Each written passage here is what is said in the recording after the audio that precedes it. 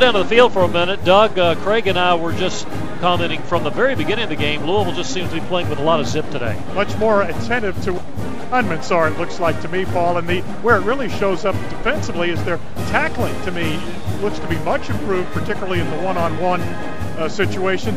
Folks, I got to give you a little play-by-play here. We got to get a picture of this. I'm going to give you my phone to take a picture. We're so far away that the antenna on our little wireless mic receiver's not working, so Paul Rogers has to hang out the window where it's taped down, and he holds on to the antenna, holds his other hand up as he is an antenna, as Scott Clark, the engineer, reaches down, so we've got a two-person antenna working to get that on the air, and that is high-tech. High, that's for sure. It's as highly elevated as this press box is. All right, Louisville ready to kick with his 13-0 lead.